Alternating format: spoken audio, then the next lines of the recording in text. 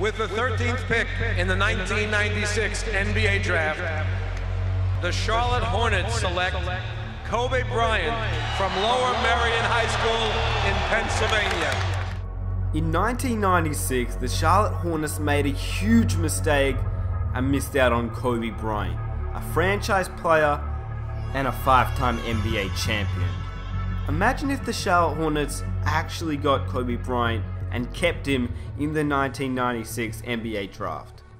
So in 1996, the new relocated Charlotte Hornets selected Kobe Bryant with their 13th pick. They would eventually trade his draft rights away for Lakers center Vlade Divac. Today, it's easy to say that the Hornets obviously would never have done this deal if they knew that they'd be getting an MVP, a 5-time champion, and one of the greatest of all time. But at the time, it actually did make sense, after they did lose Charlotte Hornets' own Alonzo Mourning to the Miami Heat. Getting an NBA franchise in 1988, the Hornets didn't go long until they became one of the most popular teams in the NBA.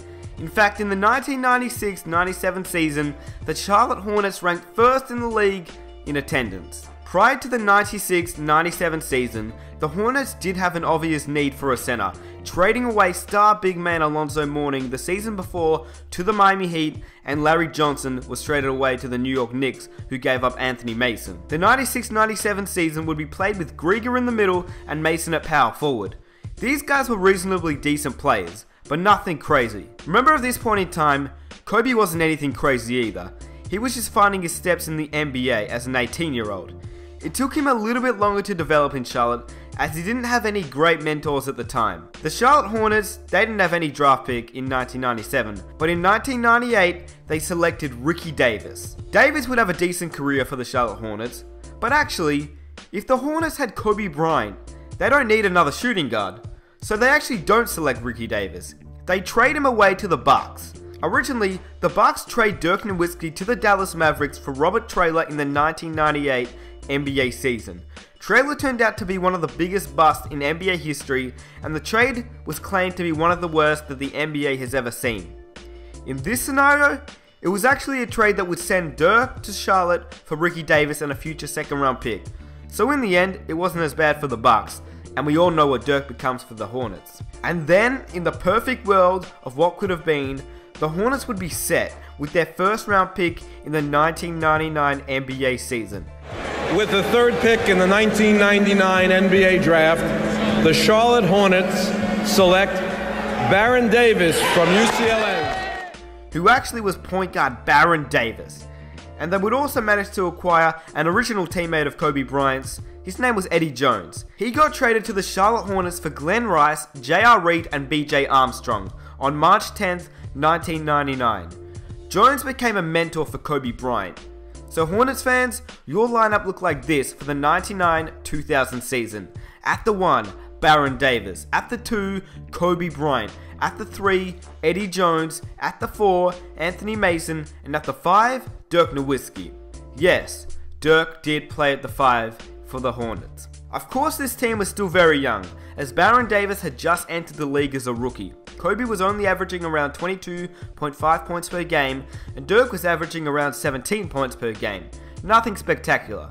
For both of these players though, it was about 1 year before they were starting to become superstars of the league and create a deadly 1-2 punch. The Hornets finished with a record of 50-32 in the year 2000, which tied for 3rd seed with the New York Knicks. But they somehow managed to lose in the first round to a 76ers team led by guard Allen Iverson. This absolutely fired Kobe Bryant up and pretty much kickstarted his whole career to greatness. In terms of other notable changes and things that actually did stay the same in the year 2000, well, Vince Carter still stole the show at the NBA Slam Dunk Contest, Shaq was named League NBA MVP, and the Defensive Player of the Year went to former Charlotte Hornet Alonzo Mourning, who was playing for the Miami Heat. Tracy McGrady became a free agent because he disliked his secondary role playing behind Vince Carter in Toronto. Shaq and his Lakers won the NBA championship, even without Kobe. Shaq had completely dominated and carried everyone that year. He was doing okay winning without Kobe. He added a championship and an MVP that season.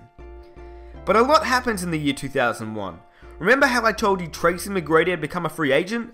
Well, with no Kobe on the Lakers, They were in huge need of a shooting guard, and McGrady, he fit the role perfectly. He would team up with Shaq. What? Even though they had just won the NBA championship in the year 2000, the Lakers management didn't think that Shaq would carry them again, so T-Mac, he was a Laker.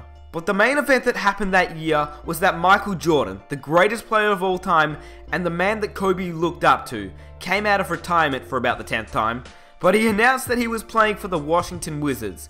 Immediately, Kobe had demanded a trade to the Washington Wizards in the 2001 season, since he wanted to play with Jordan. But the two teams couldn't negotiate a trade to send Kobe Bryant to the Washington Wizards.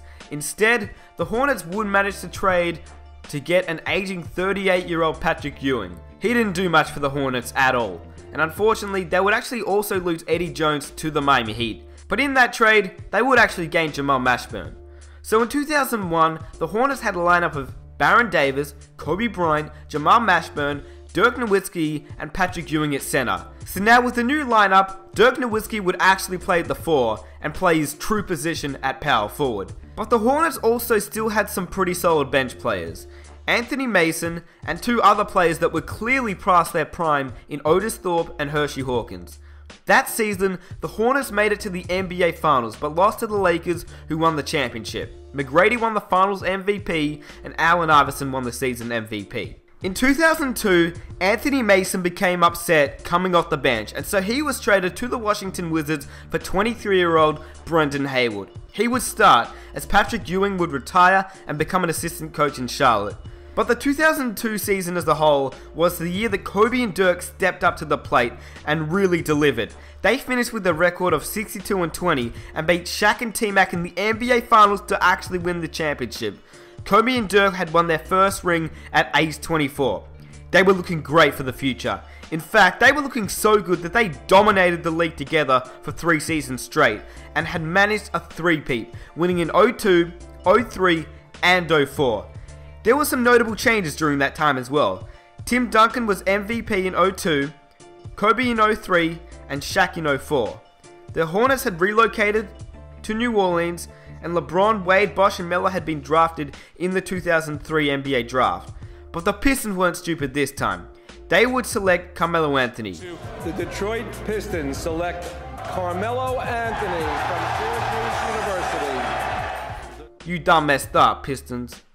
You done messed up! In 2004, the Hornets didn't draft Chris Paul, as they were pretty good with Kobe and Dirk.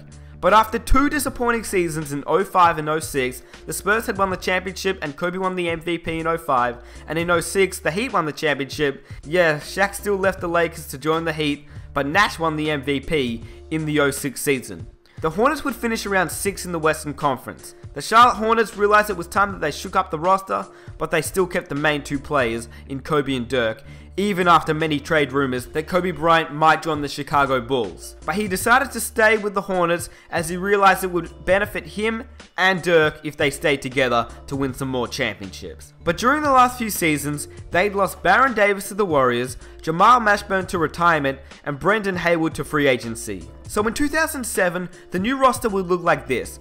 At the 1, Raymond Felton. At the 2, Kobe Bryant. At the 3, Wilson Chandler. At the 4, Dirk Nowitzki. And Tyson Chandler would join the Hornets a little bit earlier. This new roster would benefit both Kobe and Dirk, but more so Dirk, as Tyson Chandler would be able to grab all those rebounds, which allowed Dirk to stretch the floor a little bit. Dirk would benefit extremely well, and he would actually win the 2007 NBA MVP award. And the Hornets would go on to win the NBA championship, beating LeBron James and the Cleveland Cavaliers. It finally looked like the Hornets were going to go back to back once again, like they did in 02, 03, and 04. In 2008, Kobe had won the MVP, but sadly, he would be plagued with injuries during the playoffs, and the Hornets would be kicked out early, and the Celtics would beat the Spurs in the NBA Finals. In 2009, the Hornets didn't play so well either. It seemed like they lost all rhythm and all team chemistry that they had in 2007. LeBron was taking over the league already, winning his first NBA MVP. Will this be the end for the Hornets? Come on now, they got Kobe Bryant. Of course not. So in 2010 and 11, the Hornets would redeem themselves and win back-to-back championships. But the Hornets, with both Kobe and Dirk getting older and passing over the age of 30, this was the end of their streak. And this was around the time where the Big Three happened in Miami, and a new Big Three would be arising in Oklahoma, along with the aging San Antonio Spurs that didn't look like they were aging at all. Altogether, Kobe would have brought 6 NBA championships to Charlotte, along with 3 MVPs. Dirk would add 1 MVP, Melo would have had a successful career in Detroit, but still eventually moved to the New York Knicks. Davis would have never played with Kobe and Dirk. He would actually end up getting drafted to the Charlotte Bobcats somehow, some way. Kobe and Shaq wouldn't be compared to as much as they are today, and they both would have just been successful NBA Hall of Famers. Nash wouldn't have won 2 MVPs, he only would have won 1, and the Pistons and Spurs would have missed out on a few championships. Tracy McGrady would actually be an NBA champion. Later down the road, Jordan would become the owner of the Charlotte Bobcats, and Kobe would become the owner of the Charlotte Hornets. They still had that competitive drive. So in the 1996 NBA draft, the Hornets missed out on one of the greatest players of all time, trading Kobe Bryant away, and sadly this would affect them in many ways. I really hope you guys enjoyed this episode. If you did, it'd be awesome if you guys could definitely leave a like on the video, subscribe if you're new to the channel, but definitely post down in the comment section below, number 1, what you thought of this video. Like, what do you reckon would have happened if Kobe Bryant never got traded to the Los Angeles Lakers? How many championships he would have won, how many MVPs, and all that good stuff.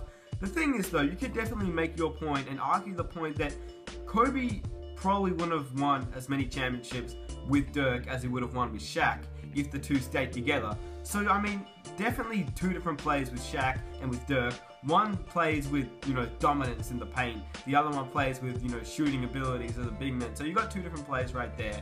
You don't know what's going to happen where if Dirk and Kobe would mesh together well, or if Shaq and Kobe would have meshed together better. I mean, nobody knows what's actually going to happen. But yeah, I had the scenario winning Kobe his 6th ring, teaming him up with, the greats like Michael Jordan and all them good guys. But I do hope you guys did enjoy the episode. Definitely comment down below also, what if scenario would you like to see for the next episode of this series? And if you see somebody else comment a really good idea for, a what if scenario that you'd like to see, definitely give their comment a like, so it lets me know which what if scenario, you guys would like to see.